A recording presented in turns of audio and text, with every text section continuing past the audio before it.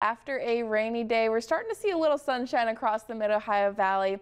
Right now, the Jandil Skycam atop the Lafayette Hotel is showing 63 degrees outside with a dew point in the mid-50s. So generally speaking, it's a pretty nice and comfortable afternoon. Once again, as we take a look at the Skycam, we can see cloudy conditions, though we are still seeing some sunshine starting to peek through after that morning rain. We're also noticing a wind out of the southeast at 5 miles an hour. So generally speaking, it's a pretty nice and a little bit on the cooler side fall day today. We're also seeing local temperatures anywhere from the low to mid 60s up to about 70 degrees. Parkersburg, we're currently sitting at 63, though we have been seeing the rain showers and cloudy conditions for a little bit longer than Athens, which is currently sitting at 70 degrees. So once that sun starts peeking through, we'll see temperatures rise just a little bit more. Once again, radar and satellite, that low pressure system off to our west associated with a cold front is going to move through over the next few hours, bringing those showers to an end, and this high pressure system will slowly start building in, giving us another nice and sunny week ahead.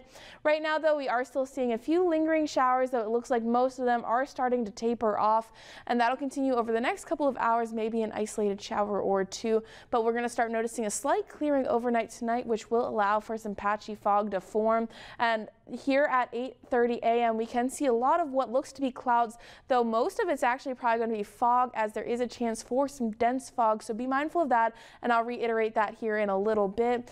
Now, this model is showing some rain showers tomorrow around 4 in the afternoon, though it looks like it's going to be pretty dry and not a lot of other models are showing that. As we move into Tuesday, we could see some more patchy fog, but generally speaking, another nice and sunny day, and that'll continue throughout the week once again.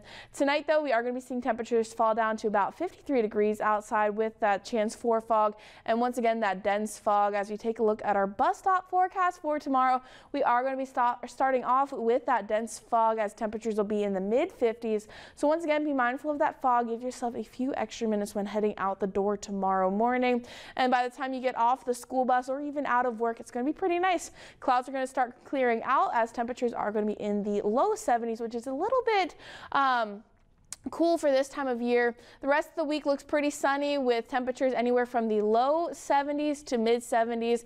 By the end of the week, we'll be seeing the roughly 80 degrees, which is pretty seasonable for this time of year. So we just have to get through the next couple of days of cooler temperatures before we'll start seeing those more seasonable temperatures. Back to you.